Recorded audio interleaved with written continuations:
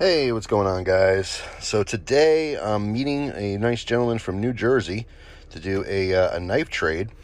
So he saw my video on the Civivi mini sandbar. He really liked it. I actually really like the G10 handles on it.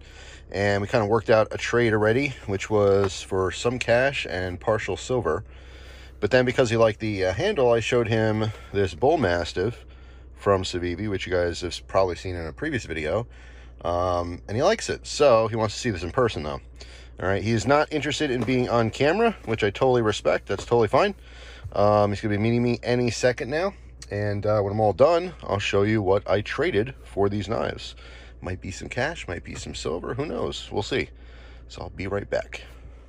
All right, guys, so the trade slash sale is over. He took the mini sandbar, loved it, just like he thought. He actually does like the Bullmastiff, but decided to pass on it for now.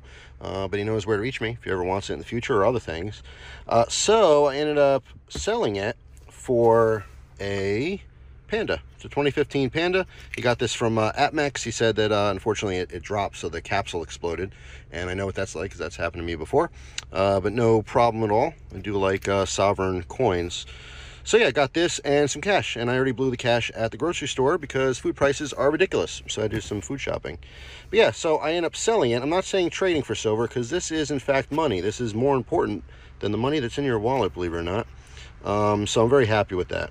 I always accept silver and gold and now platinum and even palladium for knives and gear.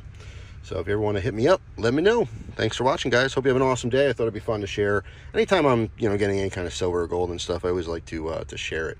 I think it's kind of fun because this is, like I said, real money. That's all. Hope you guys have a good one, and I'll see you tomorrow with a brand new video. Take care.